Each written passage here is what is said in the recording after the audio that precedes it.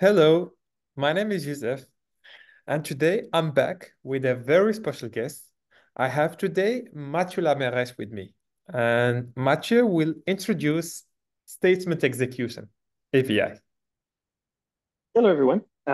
Quick overview of what this is. It's one of those little known functionalities of Databricks SQL, the ability to be able to work with Databricks SQL via a REST endpoint.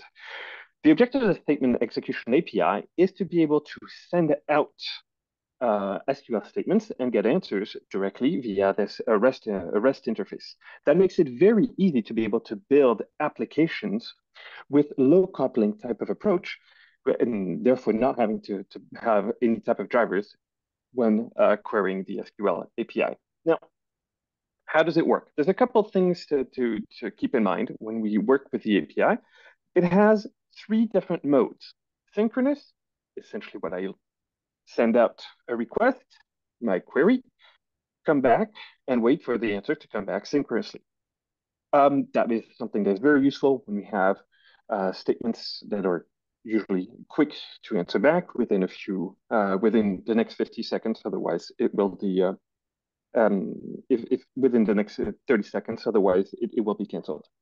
The other approach is asynchronous. Essentially, I submit my statement, I pull the API to understand where it's at until it is ready, and then I get the results back um, via a second statement. The last approach, probably the most flexible, is hybrid. Essentially, we started synchronously, but if the statement takes over 30 seconds, we can call the API back to be able to get the statement later on. The other interesting approach with the statement execution API is it can get results in different ways. The first way, you can get it straight through the interface back you through a JSON statement, something very classic. But something that's a little bit less classic is that you're also able to get the result set using a link, either in CSV or through an arrow format that's been compressed. That is very useful when when we have to deal with larger result sets that can take a little while to work with and parse. Maybe let's go through a very Yeah, concrete example. and I believe just to summarize a bit, so to summarize, the SQL Execution API is a way to query the lakehouse using some APIs, so which means you can integrate this in a web page without any dependencies. That's right? Absolutely. It makes it very easy to be able to query your data lake simply using a REST API and SQL. That's amazing. And of course, we have three options. As you mentioned, synchronous, asynchronous, and hybrid. And I believe you will show us a demo how it works and some examples and also best practices. Let's make this very concrete. So let's work on my Databricks environment. Right now, I have a SQL warehouse. I need to have an endpoint on which to be able to query with. So that's it right here. I just need the ID for it so that I know where to query that. Now, once I've done that, let's move on to my favorite API tool, Postman, where I will input and I will just do I query my statements. So very easy. The API is that API 2.0 SQL statements. And on a very basic basis, just a simple execution with no parameters. I simply have to step at the warehouse ID, which I've just put here, my statement, and then here are where I put my whether or not it'll be synchronous and unsynchronous. Right here, wait statement 30 seconds. I'll wait 30 seconds for it. And what should I do after that timeout? If I put if I say cancel, essentially it'll stop. If I say continue, it'll move into a hybrid mode. So let's just run this. Yep. Very simple statement here. Select star from a range. Send my request. And this will trigger these if the SQL endpoint is off Exactly. it will switch it on to make sure that the warehouse is running. And since it's a serverless, it starts immediately, and then you can Exactly. get results, which means it's cost effective. So my endpoint was stopped. It now has started and given me my result back in what are the results here? Ah, here we go. In 8 seconds. So that's the time it took to start the endpoint, query, and give my answer back. So right now, very simple approach in terms of a statement. It just gives me a statement ID, the fact that it succeeded. It gives me the schema, and then I've got my results in the background. Now let's approach it slightly differently, a slightly more complex statement, something that is a lot more usable. Let's have a statement with parameters. Now that is something very classic when we're going to work uh,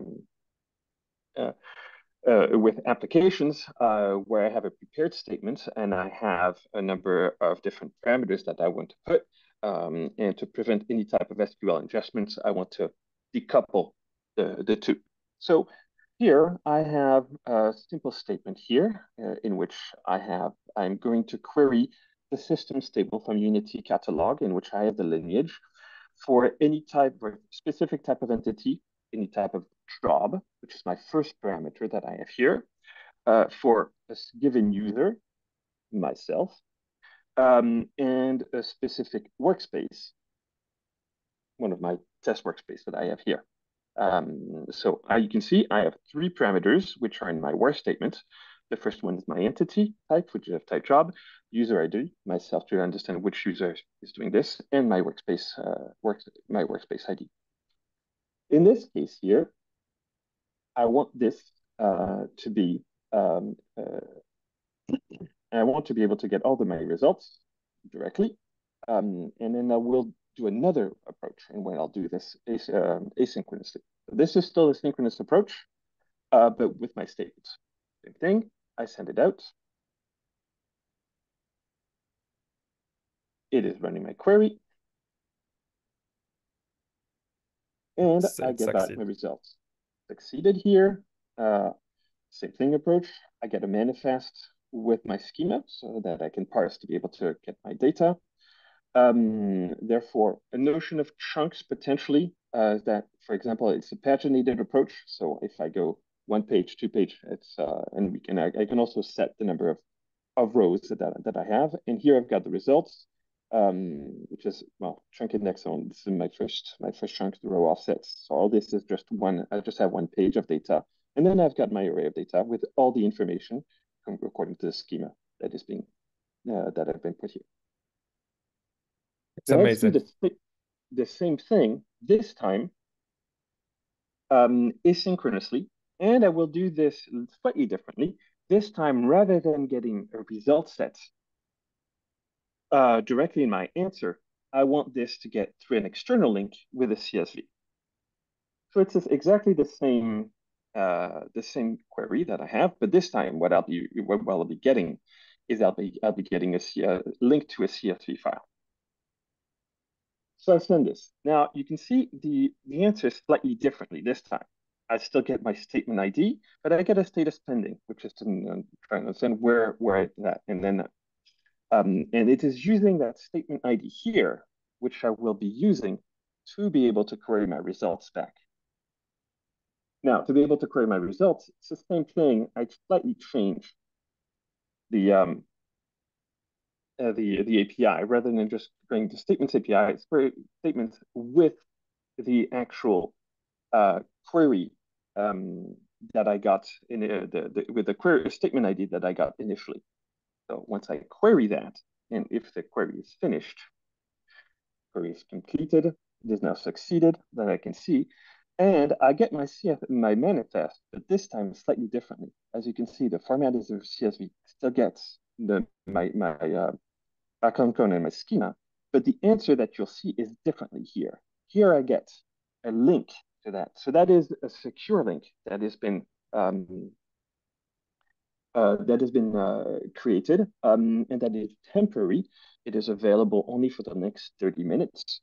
on which I can use to be able to download that link. And therefore, I can call the API back a number of times during that 30 minutes window to be able to get that CSV file. Just click on it and I'll be able to download it. That is actually quite efficient way of being able to get back large result sets, since I don't have to parse large JSON files. I already have that instant. In that case, I ask for CSV, but also for more efficient, even more efficient data transfer, I could use serialized format such as Arrow.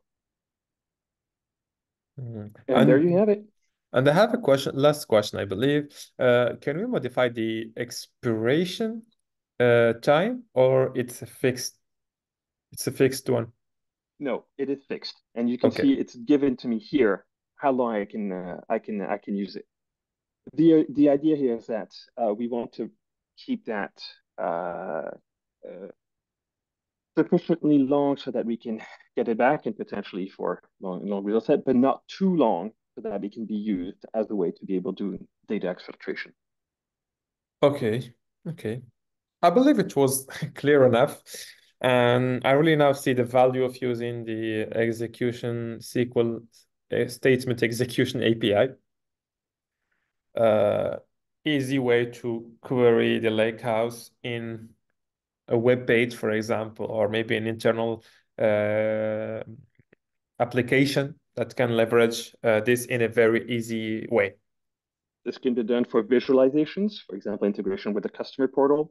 It could be for also data exports using an API with the integration with other type of tooling, make it easy to be able to transfer. This has many different applications, specifically in production, to be able to interface the data lake with anything that requires data from it using a simple SQL queries, That's and perfect. without having to use slightly more cumbersome JDBC or DBC connections. Indeed, indeed. I couldn't agree more with you. So I And believe, if yes, you have that's any what I was. question on API, it's all actually pretty detailed on our AP on the API documentation page to be look for AWS, GCP, and Azure with the statement execution API. Goes through all the details of all the different APIs which are available and how to use it. I will make sure to add the links on the description of the video. And I believe I shall say thank you, Matthew, for being my guest, and I hope to see you soon. Thank you very much. Bye. Take care, Youssef.